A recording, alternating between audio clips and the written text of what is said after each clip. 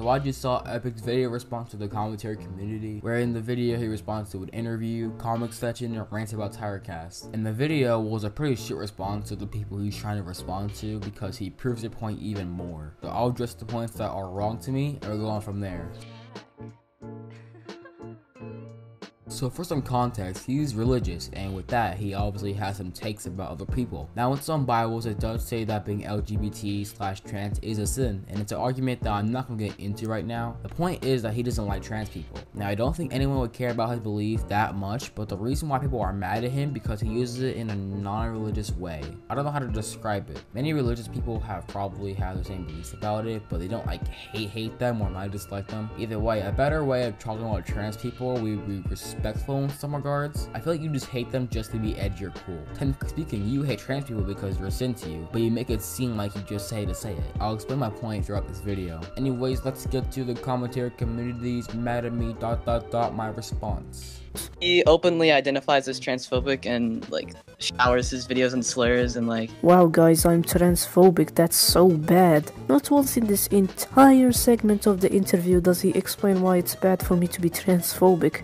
All he tries to do is manipulate Max into backstabbing me or some shit. Wait, okay. So we established that he's openly transphobic and he admits to it. But to the random person that doesn't know the context, he looks so bad in this video. And also, I don't think he needs to explain why transphobia is bad because Max isn't a fucking retard. I think that he knows why it's bad even with or without context. I mean, I talked to him and then he said the N-word and like some other cool stuff about that, so just want to know why you collaborated with him. Yeah, I definitely said the N-word randomly when I talked to him. He leaves out the context in this, but I'll show it. So I was arguing with him in Toxic Distress server, and at one point he compared me calling someone a tiny in a video to someone explaining why racism is good while using the N-word in it. So I knew that this man would get pissed off over me saying that word. So I replied to him with it, and as expected, he got mad. I never used that word in a racist context, so his point of me discriminating races isn't even valid. Using his logic, we can say that EPICDUDES is a racist piece of shit because he said the N-word in his content cop about Tana Mojo. But hey, this is the same dude that went after Lyrics for calling Jadyn a tiny 6 months ago. So when Blaster made his point about using the slur and comparing it to like any other slur, your amazing comeback, which in return proved Blaster's point, saying never. And the reason because you wanted him mad. Good job! Now, he brings up an argument which I don't know which side to stand on. He makes that I don't use the N-word in a racist context, which makes him not racist, which is true in some regards because he doesn't hate black people or any race for that matter. But his argument is up for you guys to decide because there's been good arguments on both sides. Have you confronted him about his opinions? That you were agreeing with everything he was saying. It's just that you were collabing with him on a video where he called someone a transphobic slur. And why is calling someone a tiny bad? Again, they never talk about why saying or tiny is a bad thing.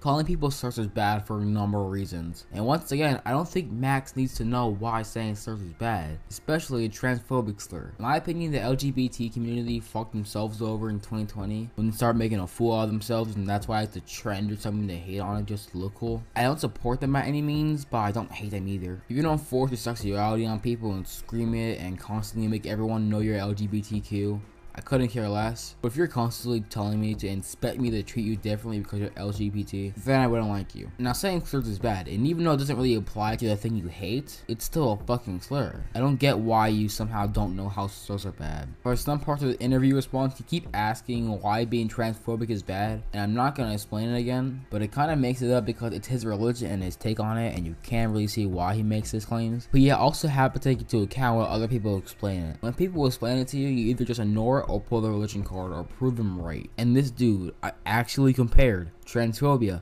to harleyphobia. Harleyphobia is the fear of trees, if you don't know, and transphobia means disliking transgender people. Just because they have a phobia in the end of the word does not mean it's the same thing. This statement represents the problem with f***s. You can literally criticize anyone, but as soon as you start opposing the rainbow, f***s will try to make people turn on you. Every commentary video criticizing someone will get hate, no matter what it's about, even if it's about the Skittles. And the backlash was reasonable. Like what you said, you don't know why being transphobic is bad, and using so much LGBT slurs in your video, I mean, the fuck did you expect? The middle part of the video is him responding to comments about his points on trans women and not being real women and stuff. Well, in my opinion, it's true, and I'm not getting into that because it's not the point of the video, and I have no real opinion that I would share. The last part in the video is on Tirecast, all because he got petty over a Twitter argument. On Twitter. So I first made a tweet on him stating the fact that his content wasn't anything special and was actually fucking dog shit. Now, because this dude always has people praising him, the minute someone doesn't praise him, he becomes mad, or as the Twitter users would say, he copes and seethes. Now, what do you do when someone says your videos are bad?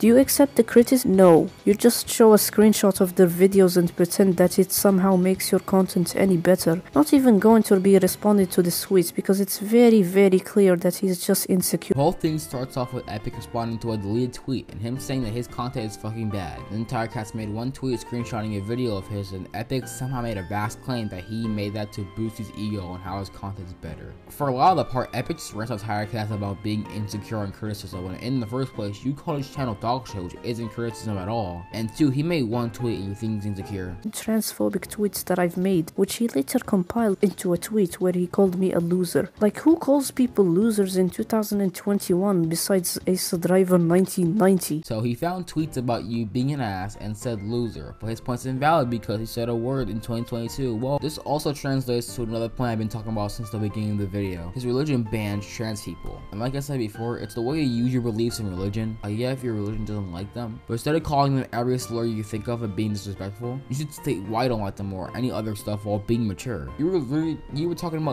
talking about jadyn. Like, criticize her content, not criticize her choice for being a girl because for some reason she wanted to.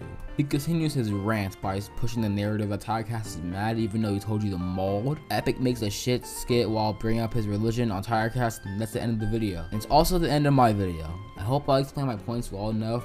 Probably not to Epic and his fans, but to other unbiased people. Put your thoughts in the comments about the whole situation. I don't think epicdude hates them just to hate them, however I think his fans probably do. You can't criticize someone because they want to be transgender, however you can criticize what they do during it.